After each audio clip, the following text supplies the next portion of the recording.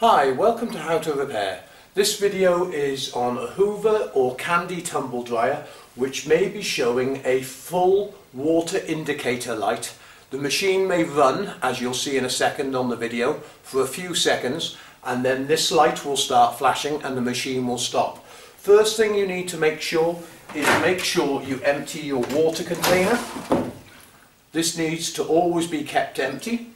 The second is possibly you may have a fault with the pressure sensor switch, which is right in the middle of the machine, and the whole drum needs to come out to get access to this, or it may be a float indicator switch depending on which model you've got.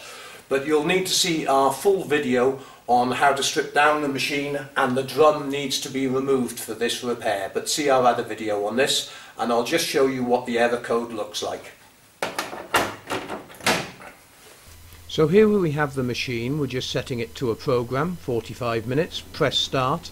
It will run for a few seconds, and then after a few seconds the machine will stop with the water level indicator light coming on.